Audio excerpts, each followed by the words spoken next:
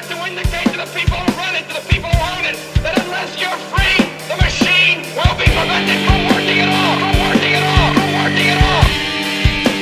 Don't lay down and die because a new world order, the business of the day for the elite, when they're coming to take your freedoms away.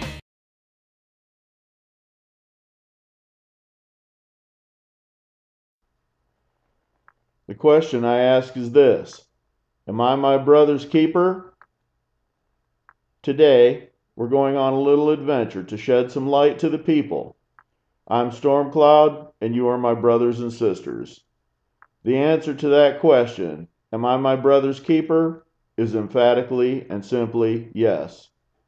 So why are my family and friends being murdered, I ask myself?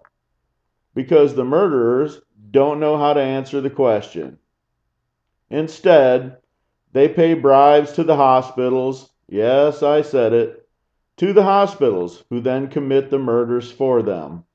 Oh, and let's don't leave out the cops who murdered Craig Burdine in 2007 while I was incarcerated after being overdosed, then ran head-on into a telephone pole by the cops myself.